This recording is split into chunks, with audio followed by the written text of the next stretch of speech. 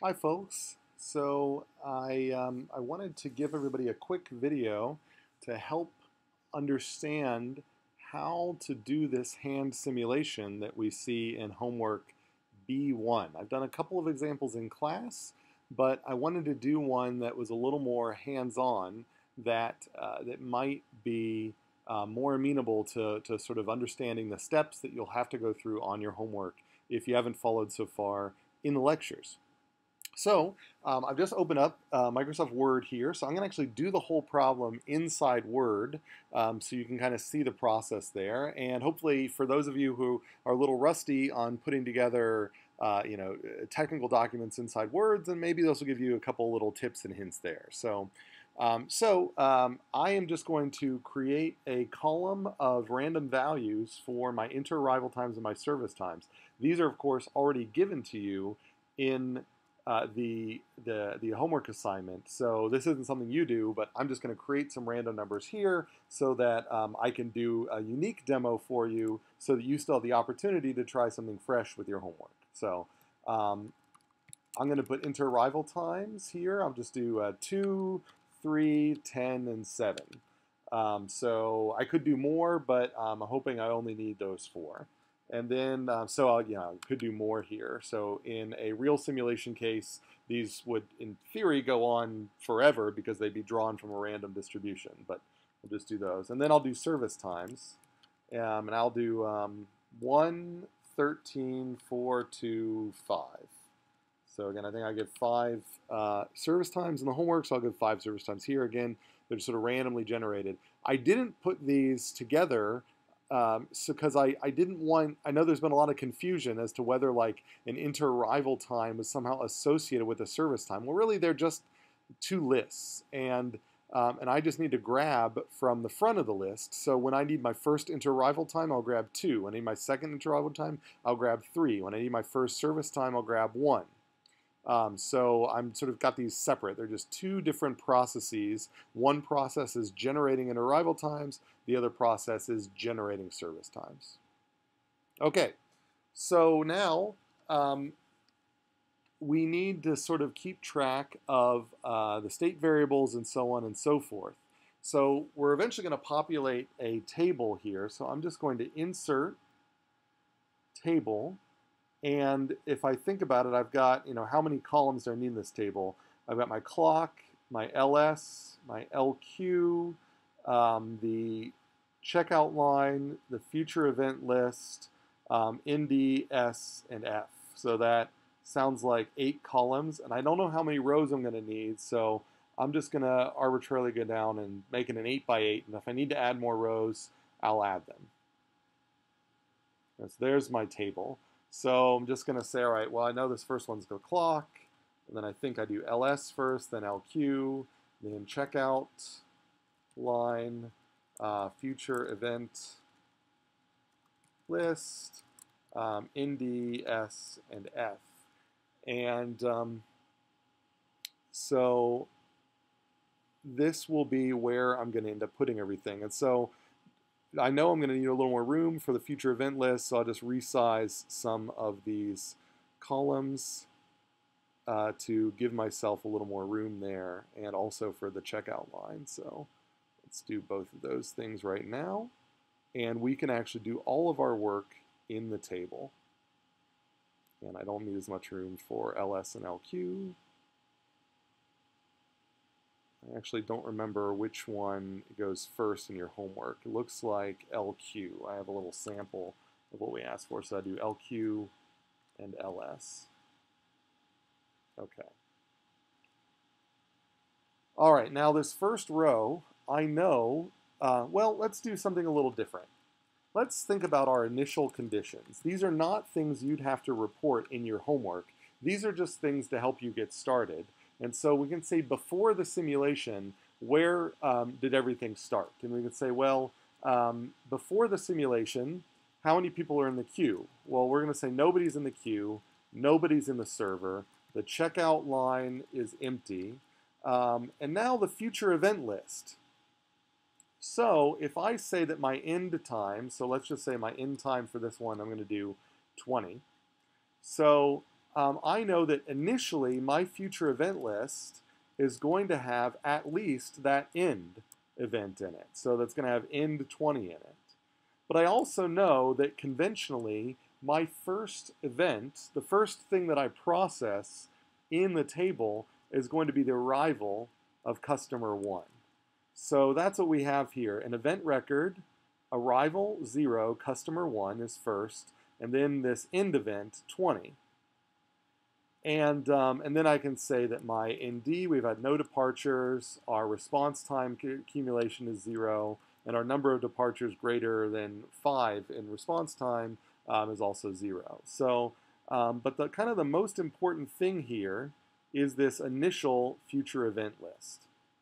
So what I'm going to do is I'm going to say, well, I look at my initial future event list, and I see that it is starting at time 0, or that's when the event happened. So that tells me that if I look up at this future event list, that tells me everything about the first row of this table. So I'm going to put a 0 in there because that is a 0. And I'm processing an arrival. I am going to copy the rest of the future event list, this E20, whatever's left over. So I removed that first one, and I'm going to put it in the future event list for that row.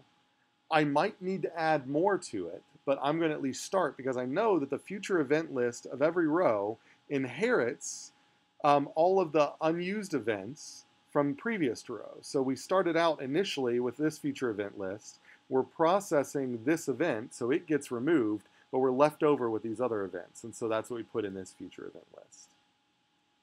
All right, so I'm processing an arrival here. So someone has just arrived. So I have to think about what are the things that I need to do. Well, I know that whenever I process an arrival, I'm effectively starting the activity of waiting for the next arrival. So I am going to then put into the future event list the next arrival. So the arrival of customer 2. And so if I look at my interarrival times, I see that the next interarrival time, the time between customer 1 and customer 2, is 2 seconds. So I'm going to look at I'm going to put into my future event list. So I go there, A, and then I say the interarrival's 2. So I'm going to add 2 to whatever my clock is right now. My clock is 0, so it's also 2. And so customer 2. So I know customer 2 is going to arrive at time 2. Now I am just, for my convenience, going to delete that. I've used it, so I'm just getting rid of it. So I just deleted that interarrival time from my list, just to help me keep track of where I am. Now this arrival arrived and the checkout line was empty because the initial checkout line was empty. And so because the initial checkout line is empty, this arrival can go directly into the server. So that tells me that my server, which I used to have no one in the server, now I've got one person in the server. And so I'm going to add customer 1 to the checkout line. And that is the only entry in the checkout line. So that means that it's getting serviced right now. Nobody else is in the checkout line. So my LQ is going to stay equal to 0. 0 plus 1 is 1. That's how many people in the checkout line. Now this record here, this number, this is the arrival time for customer 1. It arrived at 0, so that 0 is going to stay with customer 1 so long as customer 1 is in the checkout line. So I never change that right here. That attribute is fixed for all of customer 1's lifetime. Now because customer 1 entered the server, it's now starting the act of being serviced, and so that is an activity. Whenever you start an activity, you have to schedule the end of that activity, and that activity will be a departure. So I look at my service times, and I see that my next service time in my list is 1. So I'm going to schedule a departure 1 minute after the current time. So the current time is 0, so I'm going to schedule a departure for 1. So I go into my future event list, and I put D1, C1, and that means that I'm going to have a departure at time 1. I always want to make sure my future event list is ordered by the time of the event record. That's why it goes 1, 2, 20. All right, now because this was an arrival, none of these things change. These cumulative variables for this simulation only change during departures. So I'm just going to leave them at whatever values they were. So that means I give them a 0, a 0, and a 0. All right, now I can forget about my initial conditions. So I'm just going to delete those to get them out of the way. Oh, and I also am going to delete this service time because I've already used that service time. And I also can delete this end time because I've already used it. So now I'm left with this table right here, and I basically proceed using this as my guiding future event list the same way I had an initial future event list that helped me generate this first row. So if I look at this future event list, I know my next event will be the first in this event record. So it's going to be a departure, and it's going to happen at time 1. So I'm going to put a 1 down here. Now I copy everything else in that list down to start with, and then I process the departure. It was a departure of a customer, so no one is added to the queue, but the number of people in the server goes down by 1 because someone has just left the server. The checkout line, what I normally would copy down, I remove customer 1 from it, so now there's nobody in the checkout line. I have had a departure, so this goes up. Now I have to calculate the response time for customer 1. Well, I'm at clock equal to 1. I look at customer 1 from the previous checkout line, and I see that customer 1 arrived at time 0. 1 minus 0 is 1, so customer 1 was in the system for a total of 1 minute. So I'm going to add 1 minute to S, and S used to be 0, so it just goes up to 1. The response time for customer 1 is less than 5 minutes, and so I do not add 1 to F. All right. So I processed the departure, and no one is left in the checkout line. I am currently still waiting during the activity of waiting for customer 2. That was already scheduled. So there's no other activities to schedule. There's no one left to be added to server, and I already have an arrival that's coming up. So I'm done with this row. So I can move on to the next row, and I do that by, again, I just look at the future event list for this row. I look at the first event record. The first event record has a time 2 in it, which means my next event is going to be at time 2. So I will copy everything else down. And now that event is an arrival. There is an arrival of customer 2. The checkout line's empty, so I'm going to put customer 2 in the checkout line, C2, and I stamp customer 2 with their arrival time, which happened at clock equal to 2. I've added them to the checkout line, and no one else is in the checkout line. That means they immediately get service, so I'm going to add 1 to the server and leave LQ equal to 0. Because they've just started service, I can schedule their departure. If I look at my next service time, I see that they're going to depart 13 minutes, or 13 seconds, whatever your units are, 13 minutes after the current time. The current time is 2, 13 plus 2 is 15, so I will put D, 15, customer 2. Customer 2 will depart at time 15. Now, this was an arrival event. Every arrival event starts the waiting activity for the next arrival event. So I now need to schedule the next arrival event. So let me get rid of that service time since I've already used it. And I look up here, my next interarrival time is 3. So I'm going to say, all right, I look at the clock, 3 plus 2 is 5. So my next arrival event happens at time 5, and it will be for customer 3, the next customer. So I get rid of the 3 here because I'm done with that. And I make sure my FEL is ordered. It is. Good. So this is an arrival, which means I don't touch these cumulative variables because these cumulative variables for this system are only with reference to departures. So I just copy them down. My next event, I look at the previous future event list, and it is an arrival at time 5. Time 5. So I'm going to put this at 5, and I'm going to copy the rest of that FEL down. It's an arrival. Customer 2 is in the checkout line, so I'm going to copy customer 2 down. and I'm going to add customer 3 to the checkout time. Customer 3 arrived at time 5, so she gets stamped with time 5. Because she arrived and has to wait, she's now second in the checkout line, so she is our first member of the queue. So I copied the 1 down, and then I added 1 to LQ. And now 1 plus 1 is equal to the 2 people standing in the checkout line, where 2 is getting serviced and 3 is waiting. Now, this row is an arrival. Arrivals, whenever you process one arrival, you have to schedule the next. So I look up at my interarrival times, and the next interarrival time I haven't used is 10. So I'm going to add 10 to 5, and that tells me that my next arrival is going to be at 15 of customer 4. So I get rid of this 10 because I don't need that anymore. I've just used it. This is an arrival event.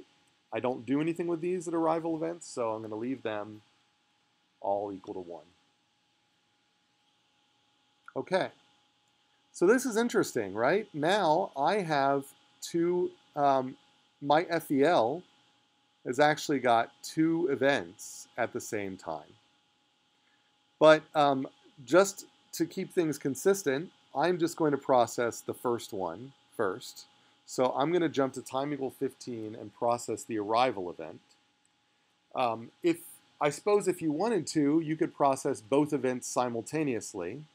And maybe that's what we'll do. That way we don't have 2 entries for time equal 15 all at once. So let's just start with the arrival. So I am going to copy everything else that happens after time equal 15 down.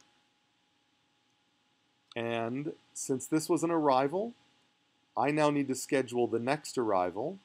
So I look up and my next interarrival time is 7. So I'm going to get rid of the 7. 7 plus 15 is 22. So my arrival of customer 5 will happen at 22. Because it's an arrival, I need to I'll just copy this checkout line down. And then I add customer 4, who arrived at time 15 to the end of this checkout line. And I have to add 1 more to the queue because we're still waiting on customer 2 to finish service. And I'm going to leave these things where they were. Now, this gets tricky because I need to remember I also need to process this departure event. This is a departure event, so I'm going to just basically modify this row to record the impact of a departure on the current state of the system as it is right now. So since it's a departure event, we say who departed, customer 2 departed, so I can get rid of customer 2. Customer 2 departed, so I am going to set ls equal to 0 right now. And customer 2 departed, so I'm going to increase the number of departures by 1. Customer 2's service time, well, if I look, customer 2 arrived at 2. She left at 15. 15 minus 2 is 13. So I need to add 13 to this S here, so that gets me up to 14. And 13 is greater than 5, so I need to add 1 to my count of customers who spent 5 minutes or more in the system. All right, so anything else I need to do? Well, I had a departure, and there are customers waiting. So this first customer can finally now enter service. So I'm going to decrease LQ and increase LS, representing customer 3 starting service. Since customer 3 started service, I can now schedule her departure. Customer 3, if I look at the next service time, my next service time is 4, the current time is 15, so the departure is going to be 15 plus 4, it's going to happen at 19. So I will have a departure at 19 of customer 3. All right, I think I'm done with that row. That one was tricky. I didn't plan for that I would have 2 events happening at the same time. All right, if that happens to you, I think it would be totally legitimate if you want to have two rows, one of 15 to process the arrival, another 15 to process the departure. I just did it all at once. All right, so this next row is going to be time 19. We're getting close to our end time, but we just keep processing. Oh, and look, I made a mistake here. So I need to move this arrival that happened at 22. I need to move it to the end to keep the FEL in order. All right, so I'm going to jump down to 19, and I'm going to copy everything from this FEL down. And that was a departure. So since it was a departure, then I know that customer 3 is going to be gone. Customer 3 just left, and I can copy the rest of the checkout line down. It's a departure, so initially I might leave LQ where it is and decrease LS. And increment, I could say, well, I had one more departure, and then I need to ask how long was customer 3 in the system. Well, customer 3, oh, I accidentally deleted customer 3 from the head here, right? So customer 3 was there, and okay, so now if I look, customer 3 arrived at 5, she departed at 19. So 19 minus 5 is 14, so she spent 14 in the system, that's 28. And that is definitely more than 5, so we're going to add her to the number of long departures. Now, she departed, and there's another customer behind her that now can immediately enter service, and so I'm going to move that customer into service by removing one from the queue and adding one to the server. And because I've moved her into service, I can schedule her departure. If I look at the service times, the next service time is 2. So I am going to then schedule a departure 2 minutes after 19, which is at 21. So I get a departure of customer 4 at 21. All right. And then that, I would keep moving, but I see that my next event is an end event. So that looks like I pretty much am done. So just following the books convention, I am going to stop there with this being the last row, and I can go and delete this row here. So I go like up to table, I can delete row, and then we get this guy down here. So if I want to add some style here, I might make this bold. I might adjust the width of these cells here. I'm doing this by kind of double clicking on the bars. Sometimes Word, if you click just right, double click on the bar, similar to how in Excel, it'll resize it to sort of the largest element in the column. So I've got this thing, it looks pretty good. All right, now I end up not using that service time. That's totally fine. I'm done with my sims, so I'm going to get rid of those completely now too. Now before this, I actually went and did this on my own, and let's see if I got the same thing.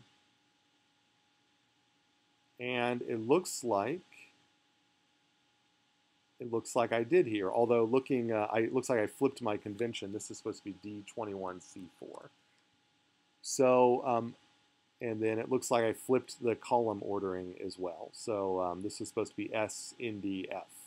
So when I did this earlier, so if I look, do I get all the same clocks? Yep, I do. Do I get all the same LQs? I do. Get all the same LSs? I do. Is my checkout line the same? It is. Is my FEL the same in every row? It looks like it is. Notice this FEL is ordered differently than this FEL because these two events happen at the same time, but that's totally okay because there's no, it doesn't, it's sort of arbitrary how to order them there, but all the others seem to match. So that's good. And then I got my column ordering flipped when I did this earlier, S, this column down here seems to match this one. This column down here seems to match this one. This column down here seems to match this one. Look at that, they all match. And that's the beauty of this whole process, is that given any set of interarrival times and any set of service times, then if you follow this simple rule of looking at the previous future event list and using that to guide the construction of the next row, including the next future event list, then you always end up getting basically the same thing out. So it's just a bunch of basic steps that are much easier for a computer to do. Just like you saw I made that mistake where I did DC421, well, a computer wouldn't make that mistake. So, right, so that's why we'll eventually have a computer do this instead. But that's basically what you'll do for your homework. I recommend making sure your columns are in the same order as they are on the homework. So I apologize for doing ND, S, and F. I think on the homework they're actually S, and D, and F. So that was just me sort of forgetting when I was doing this experiment, and I don't want to re-record this video, so apologies for that. But yeah, do them in the right order as they are on the homework.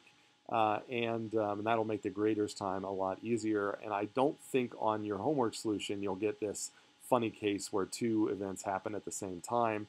I normally would avoid that, but I was just sort of making the numbers up as I went, and so that's how it turned out.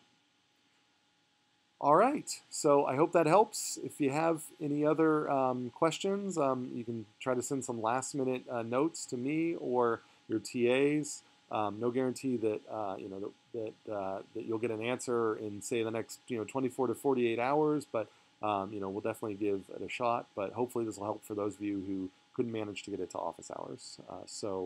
Yeah.